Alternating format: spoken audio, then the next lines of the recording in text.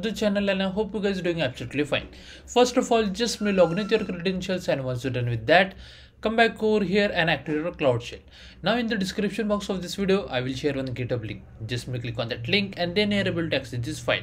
Now just scroll down over here, and from here you can see this curl command. This will download this GitHub repo from my GitHub to your cloud shell. Then we have to make this file executable. For that we have to just run this chmod command, and for executing all the command we have to just run this last command over here. So just copy all this command, come back, paste, hit enter, wait for a second, and then just click on authorize. Now you have to just wait for this command get execute, and once it's done, you are done with this lab. So just wait,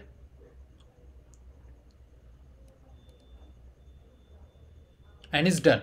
Now if you just come back over here and click on the check my progress for this particular task, you will get a score without any issue. And if you're wondering how I get this check my banner, so in the description box of this video I will share one video link. Just click on that link and then you're able to access this. And that's the way we have to complete this lab. If you still have any doubts, please do let me in the comment section. Thanks for watching and have a great day, guys.